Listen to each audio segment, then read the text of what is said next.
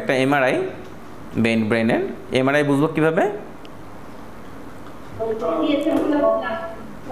CSF তো সব জায়গায় হোয়াইট দেখা যায় না, T2 যদি ওয়েটেড ইমেজ হয় তাহলে হচ্ছে সিএসএফগুলো হোয়াইট দেখা যাবে।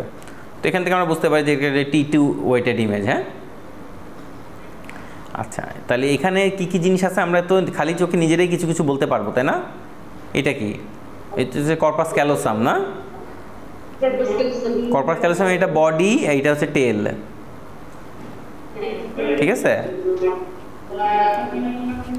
আর এই জায়গাটার নাম আরেকটা নাম আছে স্প্লেনিয়াম, ঠিক আছে? তো স্প্লেনিয়াম of the corpus callosum, body of the corpus callosum. ওকে, এইবার হচ্ছে আমরা যদি এখানে আসি, সেটা হচ্ছে এই 8 নাম্বারটা কি? এইটা কি 9 নাম্বারটা কি? এই 8 নাম্বারটা হচ্ছে এই সেরেবেলাম থেকে বেরোয়েছে একটা আলগা অংশ, এটার নাম সেরেবেলার টনসিল। ওকে, সেরেবেলার টনসিল এটা। আচ্ছা, তারপরে এই যে 15 নাম্বার এটা কি? ভেন্ট্রিকেল সিস্টেম এগুলো, ঠিক আছে? আমি বলি এইটা হচ্ছে কর্পাস ক্যালোসামের নিচে যেই সিএসএফ বোঝা যাচ্ছে, এইটাই হচ্ছে ল্যাটারাল ভেন্ট্রিকেল। ওকে, আর কর্পাস ক্যালোসাম, যে কর্পাস ক্যালোসামের নিচে এই জায়গাটা হচ্ছে ল্যাটারাল ভেন্ট্রিকেল, যদি দেখাইতে বলতে পারে এইটা হচ্ছে ল্যাটারাল ভেন্ট্রিকেল। এইটা হচ্ছে 4th ভেন্ট্রিকেল। আর 3rd ভেন্ট্রিকেলটা অ্যারাউন্ড এই যে এইটা হচ্ছে 19 নাম্বার, যেটা 19 নাম্বারটা হচ্ছে থ্যালামাস। এই থ্যালামাসটা মেনলি হচ্ছে lateral wall of the 3rd ventricle তৈরি করে, মানে অ্যারাউন্ড এখানে হচ্ছে 3rd ভেন্ট্রিকেল। এখান দিয়ে একটা লাইন, এটা ভালো বোঝা যাচ্ছে না, এখানে সেরিব্রাল একুইডাক্ট এখান দিয়ে যাচ্ছে, আর it is the 4th ventricle. ওকে, আচ্ছা, এইবার হচ্ছে ওরা হচ্ছে কিছু আমাদের কিছু সিস্টার্ন আছে। হ্যাঁ, সিস্টার্নগুলা হচ্ছে সিএসএফগুলা, যে সাবআরেকনয়েড স্পেসে কিছু বড় বড় জায়গা আছে যেখানে সিএসএফগুলো থাকে বা একটু স্টোর থাকে বা একটু বেশি পরিমাণে সিএসএফ থাকে, এগুলো সিস্টার্ন বলে। তার মধ্যে সবচেয়ে বড় সিস্টার্ন যেটা, এটা হচ্ছে 13 নাম্বার, এই 13 নাম্বারটা, ঠিক আছে? বোঝা যাচ্ছে এটা একটা সিএসএফ ফিল্ড, একটা এরিয়া, এটা তো বোঝা যাচ্ছে, তাই না? এটা হচ্ছে সিস্টার্না ম্যাগনা। কি নাম এটার? ম্যাগনা। ওকে, আচ্ছা, আর এইদিকে কিছু আছে, যেমন এখানে 17 নাম্বারটা হচ্ছে পিটুইটারি, আর এইখানে একটা সবুজ অ্যারো দেয়া, একটা সবুজ একটা অ্যারো আছে, দেখা যাচ্ছে না এই জায়গাটা, গ্রিন অ্যারো। এটা হচ্ছে ইন্টারপেডাঙ্কুলার সিস্টার্ন। এটা হচ্ছে মিড ব্রেনে সেরিব্রাল পেডাঙ্কেল নামে একটা জায়গা আছে, ওই দুইটা পেডাঙ্কেলের মাঝখানে বলে, প্লাস বোঝা যাবে যে এখানে একটা মনে হচ্ছে দুইটা প্রোট্রুশনের মাঝে একটা জায়গা, এটা হচ্ছে ইন্টারপেডাঙ্কুলার সিস্টার্ন। ওকে, আচ্ছা, তাহলে এটা সিস্টার্না ম্যাগনা, এটা হচ্ছে ইন্টারপেডাঙ্কুলার সিস্টার্ন। আর একটা হচ্ছে ইয়েলো, যেটা এই যে পন্সের সামনে প্রিপন্টাইন সিস্টার্ন। আর রেড যেটা, এটা হচ্ছে সুপ্রাসেলার সিস্টার্ন। সেলার মানে আমি জানি, সেলার মানে যেখানে পিটুইটারি গ্ল্যান্ডের ব্যাপার স্যাপার, সেখানে সেলার স্ট্রাসিকা এইসব। 17 নম্বরটা পিটুইটারি গ্ল্যান্ড, আর এর উপরে সুপ্রাসেলার সিস্টার্ন। সিস্টার্ন আছে আমাদের 4টা বড় বড়, একটা সুপ্রাসেলার সিস্টার্ন, এটা হচ্ছে ইন্টারপেডাঙ্কুলার সিস্টার্ন, প্রিপন্টাইন সিস্টার্ন, আর এটা হচ্ছে সিস্টার্না ম্যাগনা। আর ভেন্ট্রিকেলগুলো তো আমরা বুঝতে পারলাম।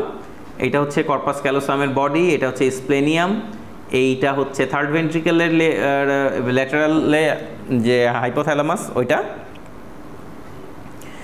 আর হচ্ছে এইটা হচ্ছে ল্যাটারাল ভেন্ট্রিকেলস, এটা হচ্ছে 15 নম্বর হচ্ছে 4th ভেন্ট্রিকেল, ঠিক আছে? এটা থ্যালামাস, আমি ভুল বললাম, এইটা 19 নম্বরটা হচ্ছে থ্যালামাস। ওকে, তাহলে এখানে কিছু কিছু জায়গাগুলো গুরুত্বপূর্ণ, ওইগুলাই যেগুলো আমি বললাম। এই যে এখানে ওই ভালো করে ছবি সিমেট্রিক ডায়াগ্রাম আছে, যে ইন্টারপেডাঙ্কুলার সিস্টার্ন, দুইটা পেডাঙ্কুলারের মাঝখানে, এই যে পিটুইটারির উপরে সুপ্রাসেলার, এটা বড় সিস্টার্না ম্যাগনা। সেরেবেলামের কিছু সুপ্রাসেরেবেলার সিস্টার্ন আছে, আর এখানে তো এইটা হচ্ছে ল্যাটারাল ভেন্ট্রিকেল। এখান থেকে কানেকশনগুলো পরে পড়বো আমরা।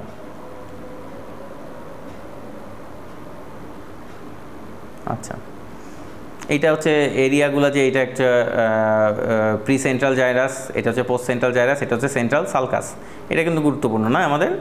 এইটা হচ্ছে সেন্ট্রাল সার্কাসটা, সেন্ট্রাল সার্কাসের সামনে আমাদের এটা কি area, motor area pre central জাইরাসটা। আর পোস্ট সেন্ট্রাল জাইরাস এটা হচ্ছে সেন্সরি এরিয়া, তাই তো? এইটুকু মোটামুটি জানলেই হবে আসলে, খুব যে বেশি জানা দরকার তা না। আর এটা পন্স। ওকে, আচ্ছা। আর্নল্ড চিয়ারি ম্যালফরমেশন নামে একটা ম্যালফরমেশন আছে, যেখানে সেরেবেলার যে টনসিলটা আছে, সেরেবেলার টনসিলটা এটা হার্নিয়েশন হয়। হার্নিয়েশন হয়ে ওরা হচ্ছে সরাসরি মেডুলার উপর সরাসরি সিএসএফ মানে সিএসএফের ফ্রি ফ্লোটাকে ওরা হচ্ছে হ্যাম্পার করে, যার জন্য হচ্ছে রেজড ইন্ট্রাক্রেনিয়াল প্রেশার হয়। এটার নাম হচ্ছে আর্নল্ড চিয়ারি malformation. হ্যাঁ, এটা হচ্ছে it is the condition affected the brain. It consists of downward displacement of the cerebral tonsil through the foramen magnum, causing non-communicating hydrocephalus as a result of obstructing cerebrospinal fluid outflow. এটা হচ্ছে raised intracranial pressure মতো feature পাবো আমরা। হ্যাঁ, আচ্ছা, এইটা একটা ছবি, একটা স্যাজাইটাল ভিউয়ের ছবি। স্যাজাইটাল ভিউতে দেখা যাচ্ছে যে এটা একটা কন্ট্রাস্ট এনহ্যান্সিং একটা মাস। এই মাছটা মনে হচ্ছে যে একেবারে উপরের লেয়ারটার সাথে লাগানো, তো এইটাকে আমরা মেনিনজিওমা বলতে পারি। ঠিক আছে, মেনিনজিওমাটা আবার কি করছে, এইখানে যে এই যে স্যাজাইটাল যে এই যে সুচার, এইটা সেন্ট্রাল যে সালকাস, এটাকে কিন্তু সরাই দিছে, তাই না? বোঝা যাচ্ছে? এই যে বড় করে ছবিটা একটু, হ্যাঁ, এই যে এই জায়গাটা আসলে এরকম, মানে এই জায়গাটা হওয়ার কথা ছিল হচ্ছে এরকম চলে যাওয়ার কথা, সেটা না, যে এইটা যে এরকম হয়ে ঘুরে গেল, তাই না? তো এখানে একটা প্রেশার ইফেক্ট আছে, আসলে একটা প্রেশার ইফেক্ট আছে, এটা বোঝা যাচ্ছে। তাহলে এটা কি আসলে আমরা দেখি, যে আইডেন্টিফাই দিস হাইপারডেন্স মাস। এটা হচ্ছে একটা মেনিনজিওমা, এখানে আমরা এগুলো ডায়াগনোসিস করেছি। আচ্ছা, what does it arises from? It arises from the arachnoid cap cells from the arachnoid villi in the meninges. এটা মানে হচ্ছে মেনিনজিওমাটা মেইনলি arachnoid villi থেকেই তৈরি হয়, মানে এটা হচ্ছে অরিজিন করে আর কি। What structures May it compress? কাকে কাকে? এটা সুপিরিয়র স্যাজাইটাল সাইনাস এবং সেরিব্রাল হেমিস্ফিয়ারকে কম্প্রেস করতেছে, কারণ যেহেতু এটা একেবারে সুপিরিয়র স্যাজাইটাল সাইনাসের কাছে, এটা হচ্ছে উপরে ওকেই কম্প্রেস করবে, আর সেরিব্রালকে তো কম্প্রেস করছে, আমরা দেখতে পাচ্ছি এটা। ওকে, আচ্ছা, what structure does it lie between?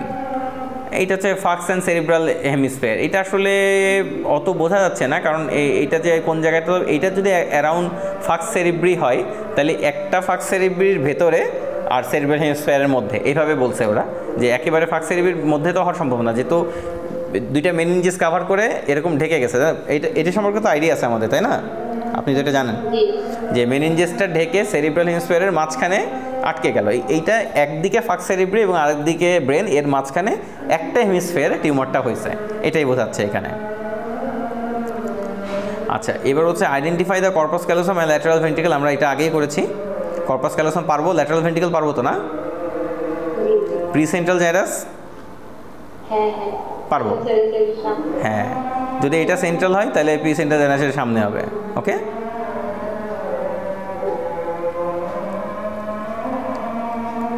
তারপরে হচ্ছে আইডেন্টিফাই দ্য কর্পাস ক্যালোসাম। আচ্ছা, what is the patient will be presented by? মনোপ্যারেসিস of the কন্ট্রাল্যাটারাল lower limb. এটা হচ্ছে যেহেতু ওর এরিয়াটা দেখে মেনলি ওর একটু পেছনের দিকে মোটর এরিয়াতে পড়ছে, তাই না? ও, এটা তো সেন্সর এরিয়া।